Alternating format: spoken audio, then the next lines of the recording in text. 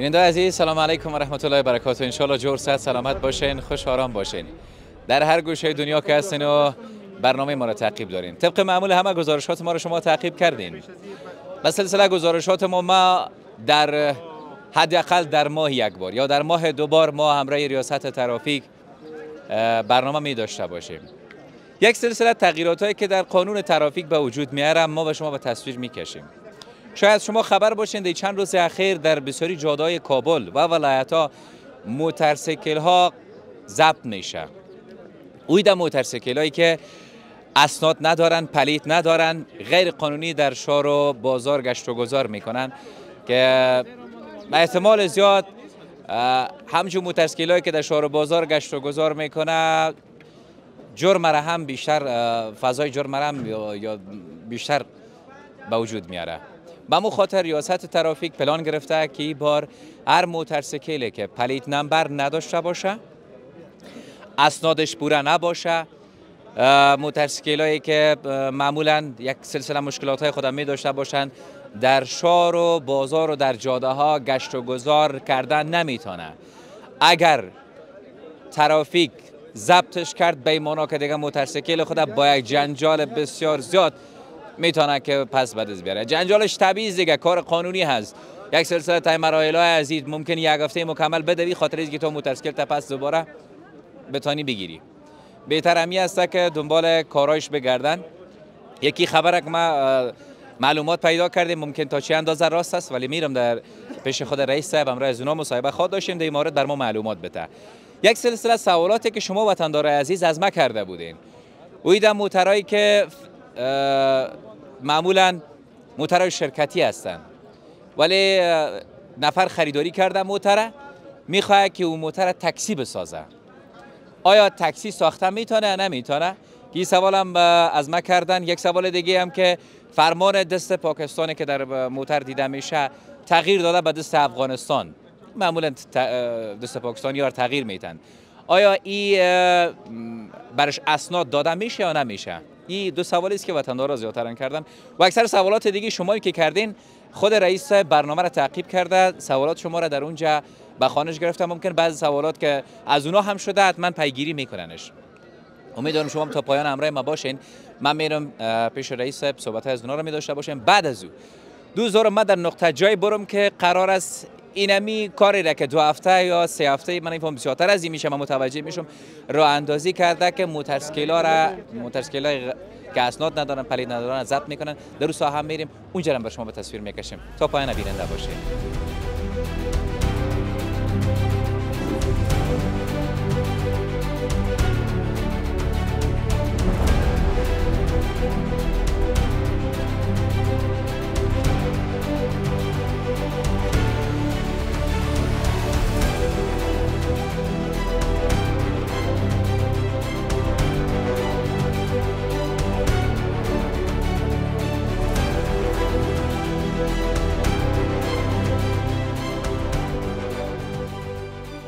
بیننده عزیز، من در دفتر کاری جناب رئیس صاحب هستم. البته نگفته نمانم هر بگو مگویی که از ریاست ترافیک می باشه حتما شما زیاد منتظر هستین، بخصوص اوی در کسایی که موتر دارین، بخصوص اوی در کسایی که یک وسیله نقلیه در خانه دارین که از یک جای به دیگه جای میرین کتش. اما طبعا بعضی مشکلات ها، بعضی گپ هایی که شما در اسناد موتر یا در بعضی جاها می داشته باشین زیادتر برنامه ریاست ترافیک تعقیب میکنه. کال جناب رئیس بم دمی جشته جور خاصین رئیس ان شاء الله. الحمدلله فضل دختر شکر. خیریتی بخیر خوش. شکر. بخیر باشید. ما بیشتر یک خواستیم رویداری بکنیم از یک نفر گفت نمیشه، گفت مردم لحاظ که بکنیم باز نمیشه. نه لحاظ خو ما میکنیم، خاطر میکنیم. یعنی 3-4 دفعه مدت تخلف کرده.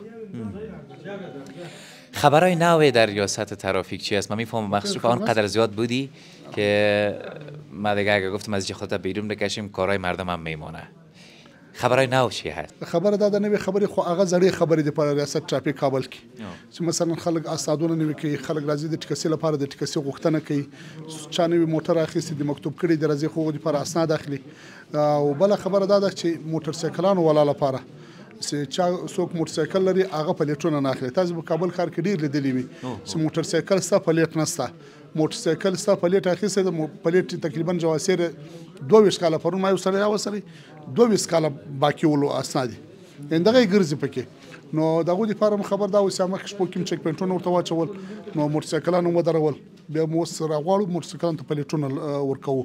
او له ټولو هغه خلکو چې مې دا خوایست دی چې دوی وسایل لري وسایت لري، مثلا که د افغانستان لاس موټران راسي باید خپل اسنادونه نه وي چې وخت یې کم پاته ده، او موټرسایکل والاسه بالخصوص خصوصا له موټرسایکلان والاسه چې ټول یک طرفه جادې چې استفاده کوي. همیشه که تا فکر کړی یک طرفه جادې سي یا په پیاده رو باندې ځي له عمومي جادې سي او په صحیح لار ور سي او له پیاده رو شي استفاده ونه کوي. بله خبره مې دی دا کولی چې خپل پلیټونه باید واخلي، اسنادونه ګمرک ته یوسي جدول یې کړي راسي موږ دې ته باید پلیټ ورکړو. یعنی د څو ورځې زه هم په ښار کې ډېر ګورم چې اکثر ځایونو کې چک پوینټونو کې دروي او موټر سایکل اسناد یې پوښتنه ورنه کوي د پلیټ نمبر هم دې لپاره ټول دروي. خو دې دپاره درو چې د موټرسایکلان قانوني سي اسناد واخلي پلیټ واخلي بیا پلیټه ونه ګرځي. اوس څومره بعضې پیښې جنایي پیښې کېږي مشکلات جوړېږي هغه د موټرسایکل وي، موټرسایکل نه پلیټ لري نه د لې سفت وي یو خوا هم نه وي، نو چې کله دی پلیټ ولري که یو پیښه کېږي خلک بیا پلیټ نمبر اخلي موږ دی پیدا کولی سو، ضامن یې پیدا کولی سو، موټرسایکل پیدا کولی سو. نو ښه خبر ده چې دغه خلک ټول قانون ته برابر کړي خپل ځانونه. او رئیس صاحب څو ورځې کېږي چې په دې کار باندې په دې اسنادونو باندې تاسو کار کوئ او رشمه تاسو ډېر وي په 2 ورځو کې د موټر سایکلو؟ تقریبا دغه 2 جمعې کېږي چې موږ په موټرسایکلانو نیولو کار شروع کړی دی.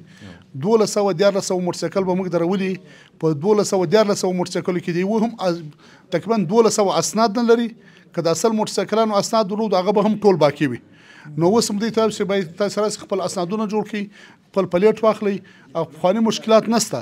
نو ښه خبره ده چې دا خلک خپل ځانونه قانون ته برابر کړي. دا ډېر ښه دی. بیننده عزیز نگفتنم مانم اکثر موترسایکل‌هایی که از در ولایت‌ها خرید و فروش میشه من فکر میکنم روی پلیتش قدر توجه نمیکنن. اونا که اگر در کابل بیان طبعا قید میشن. طبعا قید میشه. در کابل هم بلکه در کل افغانستان بعد از قید میشه.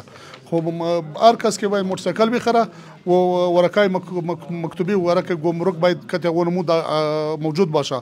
ونمو ورقا رو ببره پلیتش کنه، باید پلیت و جواسیر والا رو بگیره. مکتوب والا رو نمیگه. کس مکتوب هم داشته باشه ونمو رو ما میگیریم تا وقت که پلیت نبگیره. اینی کار خوب شد. اینی کار خوب شد. یکی دیگه از دی وقت یک وسیله بسیار آسان موترسایکل است، بخصوص در کسایی که دفتردار هستن. میگن در موتر که بریم طبعا در آبندانا گیریم موترسایکل خود به شکلی بالاخره تا نقطه جای خودم میرسانه، اما مهم است که با اصول اگر برابر باشه مشکل نداره. هیچ مشکل نداره. کس که با اصول برابر باشه با قانون برابر باشه اون چه مشکل داره؟ یعنی مردم ما شما کس 80000 روپیه به موتورسایکل میته، 35000 به موتورسایکل میته، 4000 و 3000 به ترافیک با اداره نمیته که خود موتورسایکل قانونی بسازه و پلیت داشته باشه. یعنی می خود طبیعی صورت است که اداره ترافیک و یعنی است که قوانین را عملی کنه برای مردم را به وادار کنه که اون مطابق قانون باشه. اکثر سوالات شما برنامه قبلی که همراه جناب رئیس صاحب داشتیم در مورد ریاست ترافیک، در مورد بعض وسایل نقلیه که داشتیم سوالات شما را هم خود رئیس صاحب دیده و بعضی سوالات را من هم نوت کردیم. من فقط همین سوالای من را ازشان میکنم که منم میفهمم. رئیس بر ما یک معلومات بده. رئیس بیننده یک سوالایی هست که بعد از نشر برنامه قبلی ما بوده. کسی میشون آیا موترهایی که نه اینجاست. گفتم من یک موتر فلان کوچ 202 دارم که چند شده. نمیتونیم بخشیم. یعنی می که مردم مثلا بعضی مراجعه میکنه موتر چه دست پاکستان است و اونمو را چنج کرده. اگر یعنی میرم اجازه میتیم خو میکنی موتر رو چنج میکنه اونمو می امر تکسی را میگیره. باز دست افغانستان چه کنه؟ ونمو موتر که چنج شده ونمو دست امر تکسی نمیتیم. یعنی می که دست پاکستان است ونمو امر تکسی نمیتیم. تکسی تنها که ونمو موتر است که دست افغانستان باشه چنج شده نباشه. چنج شده نباشه. او یک مسئله یعنی مردم یادآوری کرده شرکت‌ها ان شاء الله مسئله شرکت حل میشه و ما پیشنهاد کردیم که با سر محکمه خدا تعالی مهربان که این مشکل زود حل شود. یعنی موتر که از شرکت برشان داده شده میخواین که او را تاکسی بسازن. ولی گمرک شده کل قضیهش حل است. مشکل اینمی داره مثلا در ریاست ترافیک هر کس که اسناد به نام خود میگیره باید مشتری باید اردو موجود باشه. یعنی شرکت والا علی جیبست افغانستان نیست. نماینده شرکت هم نیست. کس که موتر خریده و نمود یک کاغذ خرید به دست داره. یعنی ما با غیر از حکم محکمه به نام و نمور کرده نمیتونیم. یعنی می پیشنهاد ما به سر محکمه کردیم ان شاء الله به زودی ان شاء الله یعنی مسئله شرکت ها او یعنی مسئله حل میشه ان شاء الله. زیاد پر حرفی نخواد کردیم ولی ما خب یقین کامل میگم رئیس ما نمیتونیم از ریاست بکشیم چون کارش هم زیاد است، بیرو بارش هم زیاد است. اما در نقطه جای میریم که فعلا کارمندای ریاست ترافیکی که در هر گوشه شهر هستن و به خاطر موتورسیکل‌ها اسناد میکنن از اسنادشون از ولیشون پرسان میکنن اونجا بازخواد رفتیم منتها اگر رئیس صاحب نره یک نفر باید بر ما یک موقعیت معرفی بکنه ان شاء الله که باز بریم. چطور رئیس؟ بخیر سیس.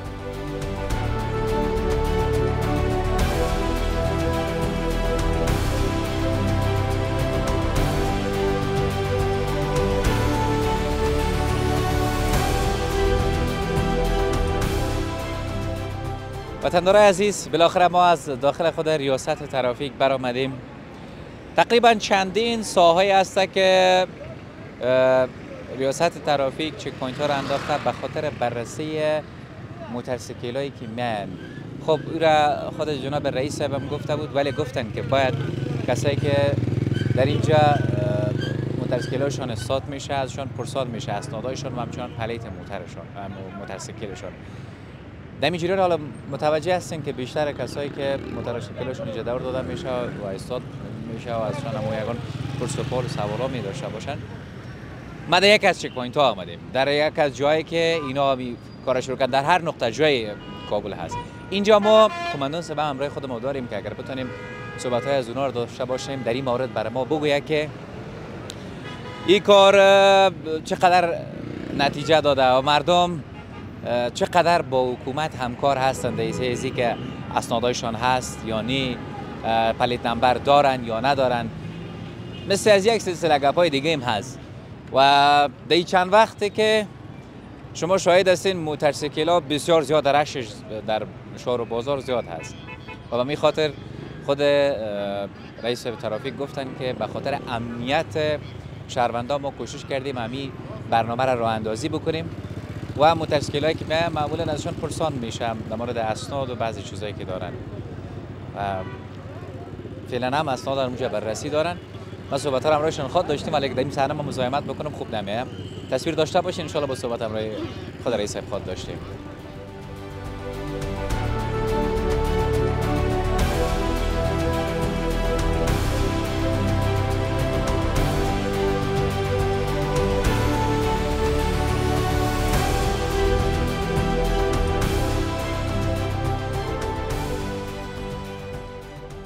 من نخواستم مزاحمت بکنم گفتم دیدم مصروف کار هستین. کار مزاحمت نیست فقط همه قدر خوب هستین ان شاء الله. زنده و سلامت باشین. تشکر. ما را همه قدر امرای رئیس صحبت ها را داشتیم در داخل خود ریاست. من گفتم در یک نقطه جایی بریم که ما از نزدیک ببینیم امیره که فکر کنم قضیه موتورسیکل‌ها در 2 هفته بسیار زیاد در هر نقطه جای چک پوینت از طرف ریاست ترافیک بررسی میکنن. قضیه ازی چه رقم است بر ما کم بگوین جناب رئیس. بسم الله الرحمن الرحیم. از سمنوال محمد نواب مدیر کنترل مراقبت ریاست ترافیک کابل. ما در تمام شهر کابل در کنترل های به خاطر عدم اسناد و به خاطر موتورسیکل ها و تخلفات دیگه افراز کردیم که بالخصوص در این روزا ما خواستیم موتورسیکل هایی که در شهر کابل بی‌نظمی ها را بار آوردن، کلاه امنی را سر نمیکنن و اسناد خود نم نکردن، حتی تابال جواز سایر پلیتی اخذ نکردن، مسئول گمرک نشدن. ما تونستیم که در 2 روز به تعداد 1000 تا 1100 اراده را توقف دادیم در توقفگاه. با حال شما شاید حال هستید میبینید که 100 مکمل موتورسیکل های استاد هستند و یا را کنترل میکنیم. کسایی که اسناد قانونی داشته باشه بار رها میکنیم، کسایی که اسناد قانونی نداشته باشه وارا به شهرک قید میکنیم، بعد از به گمرک معرفی میکنیم. یاد این حالا ما کار بکنیم، ما خود یک طرف میایم، همه کدام دوست دیگه مستقری جای کارا بکنه، به خاطر که تعداد رفیقا زیاد هستن، باز نشن ما رو ملامت بکنن. خوب گپ است. خوب گپ است. این موتورسیکلات که شما میبینید، یکی موضوع پلیت زیادتر است. امی اکثر موتورسیکلات که پلیت می داشته باشن اسنادشون چک میشه و اکثر کسایی که نمی داشته باشن از همیشه میرن به گمرک و بعض نه، چون در کل شهر کابل با تعداد 30 پوسته کنترلی ما افراز کردیم. 30 پوسته کنترلی در تمام شهر کابل است. در راست هر پوسته عمر سبی افزای یا مامان سبی افزای یا قماندان بلوک از امون موجود می باشه. وسایت موتورسیکلایی که اسناد ندارن وارا میبریم به شهرک قید میکنیم و از طریق شهرک بازی خودشون میره اسناد تای مرایل میکنن. زمانی که اسناد تای مرایل کردن دو وقت باز اجازه برشون داده میشه از طرف ریاست ترافیک برشون امر داده میشه تا یک ورق خرج بعد از وسایت ها میشه.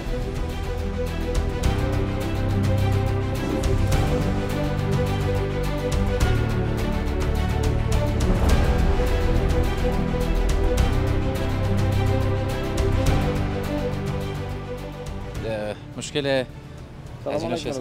بسیار بخیر صدقه. کدام موتورسیکل از خودت است؟ خواه جواسه رو پدیش از کجاست؟ جواسه رو ندارم. ما کاغذ خرید داریم دیگه 70 سی سی است. 70 سی سی اسناد نمیته؟ خبر ندارم. قبلا خود نمیداد. 70 سی جواسه رو نمیداد. 70 سی اسناد نمیته؟ نه، پلیت نمیداد. پلیت نمیده؟ اسناد خیلی چی است؟ جواسه رو پلیت اسناد نیست؟ ما اسناد خرید داریم. منتها برای اما تو شنیدیم که 70 سی را چیز نمیده. شنیدی؟ ولی عمل نکردی، نرفتی پرسان نکردی. درست است. یعنی این موتورسیکل از خودت است. تو راننده موتورسیکل هستی. اسناد نداری. آیا کلاه منی به خاطر امنیت جان خودت کجاست؟ نداریم. چرا نداری؟ من غفلت کردیم. غفلت کردی؟ در قسمت ما غفلت کردیم. یعنی اعتراف میکنی که غفلت کردی؟ بله. در آینده خونه میکنی کارا؟ نه. خداوند تو را خیر بده. تشکر عزیز. و اینجا چه دیگه؟ جور بخیر، صحت خوب است، خیر و خیرت. کنترل شو جانم. خداوند شما را خیر بده. یه مو به پلیت یاج نمی باشه. بله. پلیت نصب کردی؟ پلیت دارم. 41 399. لیسانس پیلوت. چرا نگرفتی لیسانس؟ نه آیستا گرفتن. تا زمانی که جواز یک چیز نداشته باش تو حق رانندگی از را داری؟ های چرا برآمدی در شهر کابل میگردی؟ نه ما خب بخشیده ایم، خداوندم تو را ببخشه. کلاه منی تو کجاست؟ سعی کنم خدا چه خوب جوانی داری. با سر می غفلت به خاطر از اینکه کلاه منی رو تو سر نمیکنی. اگر خدا نخواسته تو حادثه را مرتکب میشی یا در کدام گلایگک سرعت زیاد میباشد موتورسیکل تکر میکنه یا از موتورسیکلت میفتی. اول چیز اونم کلاه منی است که تو را نجات میده. اول پروردگار عالم است، دوم اونم کلاه منی توست. کلاه منی رو چرا سر نمیکنی؟ چرا سر نمیکنی؟ از این به بعد سر میکنی؟ امروز که ما تو استاد کردیم بعد سر میکنی؟ خداوند تو رو ببخشه. ببینین مشکلات چقدر زیاد است. اگر راننده‌های موتورسیکل ما کلاه منی خود سر بکنن و در شهر گشت و گذار بکنن، جواز سیر و لیسانس داشته باشن، انشالله به هیچ مشکلی مواجه نمیشن. چون از قوانین با خبر هستن زمانی که جواز رانندگی بگیره. این برادر مطابق جواز رانندگی نگرفته. این جاده یک طرفه رو طبال نمیفهمم. این جاده یک طرفه است، این جاده دو طرفه است. ما در کجا باید گشت و گذار بکنم؟ از کدام قسمت جاده باید ما عبور بکنم؟ این موضوعات قطعا نمیفهمم. مقصر کی است ساله؟ و خودش اعتراف میکنه که ما کار خوب نکردیم، بعد از این کارا میکنم. پیش از این چرا این کارا نکردی؟ چرا این کار نکردی؟ نداشتیم که اجازه می‌خواستیم. 2 روز 3 روز میشه گرفتیم. 2 روز میشه. این موتورسیکل خریده میتونه که کلاه ایمنی که 800 700 روپیه قیمت داره حیات نجات میده. او را خریده نمیتونی. موتورسیکل چند خریدی؟ چند؟ 50,000 را خریده میتونی. کلاه ایمنی که 700 روپیه قیمت داره را خریده نمیتونی. شهر میرم من حالی میخری؟ نه شهر ما شهر میرم من استاد کنم. کلاه ایمنی خو می لحظه که رخصت کنی کلاه ایمنی خو میخری. سر میکنی. وعده است. برو مهربانی. بیننده عزیز، من یک چیز توجه کردم دیگه. من شاید جلب توجه کلگی میشه. موتورسیکل رش موتورسیکل دی وقتا بسیار زیادم هست. من امی تقریبا 2 هفته میشه که کار ریاست ترافیک روی دست گرفته تا موتورسیکل که اسناد ندارن، پلیت ندارن را اثبات بکنه و اگر فکر میکنم که کار به این شکلی بسیار قوی پیش گرفته که بخیر نه ولی کلاه ایمنی داشته. ماندن به جانم. جور بخیر. یه اسناد از خودت است. آفرین. جواسای رو از خودت است. پدر دیده میتونن؟ خب. چرا کنده شده؟ چند روز تکر کردیم. تکر کردی؟ کلاه ایمنی در سرت بده؟ ها. زمانی که کلاه ایمنی رو خودت گرفتی. استاد شدن. استاد شد. کلاه ایمنی رو خریدی. سر کردی زمانی که حادثه بار آمد. افگار خونه شدی؟ نه. با میرانندای محترم موتورسیکل پیام خودت چی از درباره کلاه ایمنی؟ پخته ویل پختو ویل. در موتور چلوون که دی موتورسیکل وته. دی تا پیام دغه ایمنی خالی خاطر باندې چی شده؟ صدا څومره ګټه لري څومره نقص لري ته د پیام دی مال طرف ته ورته وای. نقص نه لري خو ګټه دا د مثال سي وګورځي سر نه زوګلېږي نور د سر د پر حفاظت کې مثال سر کې وګورځي کوي سر نه خو نور د فوکسینګ یعنی دا ټول ګټه دي. ټول موټرسیکل چلوون کې باید ایمنی خالی سر ولري. او بل د اعظم کې د یخ لپاره هم ډیره خاطر شي دا غي کته کې چې د یخ هم نه کیږي د اسمان سره کټ الله درته ژوندۍ ودره. وګورئ د موږ ګراند موټرسیکل چلوون کوي دغه اوس ایمني خولۍ په سر ده جواسایر لري لیسانس لري هیڅ مشکل دی نه لري. او د خپل وایي څو ورځې مخکې ما ترافیکي پیښه وکړه ده د موټرسیکل هم ولوېدلم همدغه ایمني خولۍ وه چې زه اوله خدای پاک ساتلی یم د ایمني خولۍ که د ما سر په سړک باندې لګېدلی وای امکان لري چې زه تر دې قبض شوی زه مړ شوی وای اما پروردګار عالم ساتلی. مننه زړګی وقت دې ښه شما بیننده باشید.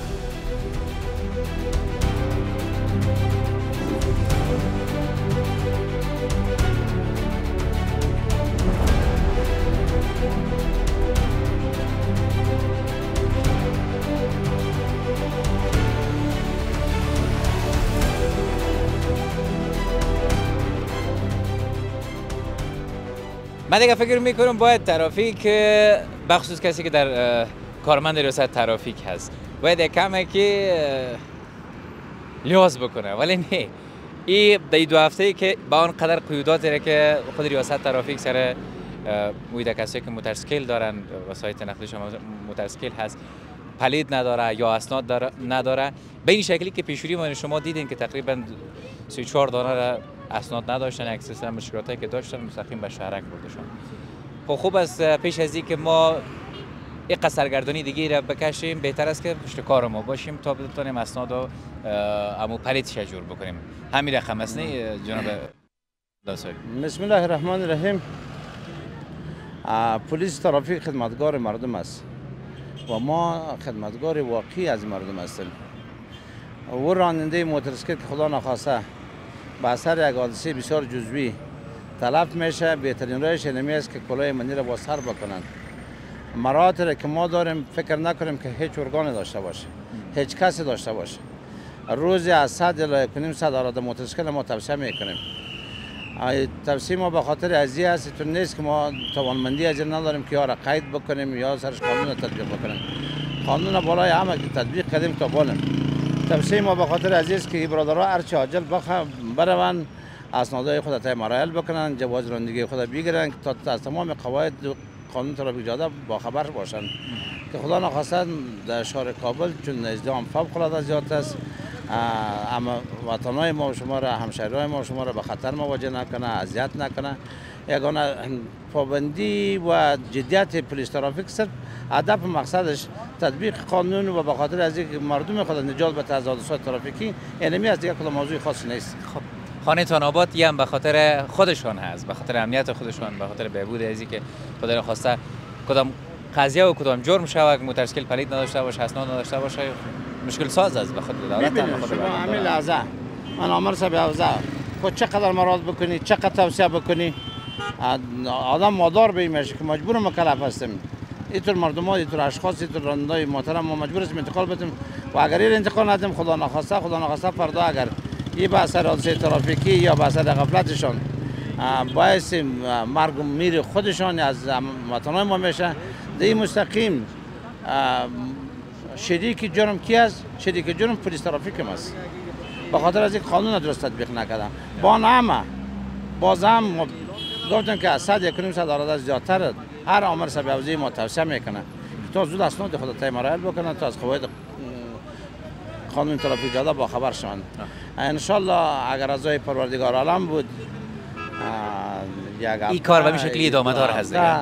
ما مکمل راندار با خبرم خواد کردیم و یک چیزشان قیدم خواد کردیم و یک چیزشان توصیه خواد کردیم تا یک قانونیت درست در نظام به وجود بیاید. یعنی تا 2 هفته باید وطندارا هر کسی که بیننده هستن یک ابلاغی از طرف خودتان است که باید اونا توجه داشته باشن پیش کار خود بگردن. 100% در 2 هفته ما کتشان مراد میکنیم، توصیه میکنیم و یگان تایش که بیخی اسناد نداره مجبور مکلف هستیم. قانون برای ما اجازه نمیده که رها بکنیم. مثلا پیشتر شما یک برادر دیدین که هیچ اسناد نداشت، حتی سند خرید نداشت، امکان دزدی است، امکان سرقت از طور وسایط است و باید قید شود. این برادرای دیگه که اهل هستن، مردمایی که اسناد گمرکی به دست دارن، ما که از اون مراد میکنیم و ان شاء در 2 هفته وام کوشش خود بکنن که اسناد خود تمرار بکنن، جواز پدیش خود از اداره ترافیک تضمین شود و اگر نکردن بعد از ما وسایل شد 2 هفته بعد 100% قید میکنن. باز مراد نیست، توصیه نیست. یک سوال به عنوان آخرین سوال جناب قماندان صاحب، دمی 2 هفته‌ای که شما پروسه راه اندازی کردین تا هنوز چقدر موتورسیکل ضبط شده که در شهرک رفتن؟ ضبط نیست. ضبط چون اصلا به شهرک برده چون ما محکمه نیستیم، مفتی قاضی نیستیم که ورا ضبط بگیم بعد از فیصله محکمه یک واسطه ضبط میشه. وسایط متخلفه به تعداد 1000 تا 1100 اراده وسایط نقلیه موتورسیکل ما در شهرک قید کردیم و این پروسه ادامه داره. امکان داره تا 2 هفته دیگه 1000 واسطه دیگه هم قید شود. پیش از این کمی 1000 واسطه را ما قید بکنن. ما بازم تقاضای از راننده موتورسیکل همی است که جواز رو پدیش خود هر چه عاجل از اداره ترافیک حذف کنند. بخیر سلامت باشیم. بسیار تشکر که برای ما وقت دادیم. قربانتون. خدا شما رو زنده داشته باشه. تشکر از آمدنتون. تشکر از تکلیفتون. تشکر. السلام علیکم. بیننده خوب تلویزیون آریانا، شما که از طریق یوتیوب تلویزیون آریانا هم ما را تعقیب دارین. یک سلسله گپای بگو مگوی گفتم هر یک ماه بعد یا در میان یک ماه حتما ریاست ترافیک یک پلان را در نظر میگیره که به خاطر بهبود وضعیت ترافیکی در شهر. یک سوال همکار ما از جناب قماندان صاحب کردن، گفتن که چرا گفت معمولا بسیاری جای تو خاص ازدحام ترافیکی هست. اگر در ازدحام ترافیکی گفت اگر ما بحث بکنم بیشتر ما شهروندای ما رو وطندارای ما رو ملامت میدونم. راستی هم اکثرا که باز از هم نزدیکای شما دیگر که میشه، مثلا اگر کراچی در این نقطه جای استاد باشه می ای وسطای سرک استاد میشه و این میشه که ازدحام ترافیکی رو بسیار زیاد میسازن. خانه‌تان آباد، شما که از طریق یوتیوب ما رو بیننده هستین، اگر سوال دارین، پیشنهاد دارین، نظریاتی دارین تا بتونیم برنامه بعدی ما همراه ریاست ترافیک باشه و سوال شما را پرسان بکنیم، میشه که در کامنت هم نوشته بکنین. ویدیو رو همراه رفیقا و دوستایتان نشان شریک بسازین. اگر موتورسیکلشون اسناد نداره یا هم یک سلسله مشکلات در اسناد در پلیت در اسنادایش هست، ایرا ببینه که بخیر نشه باز دمی بعد از 2 هفته در کدام جنجال بره، خدای ناخواسته باز که موتورسیکل هم از شهرک کاملا جنجال داره. تا برنامه بعد، تا گزارش بعد، الان نگهدار.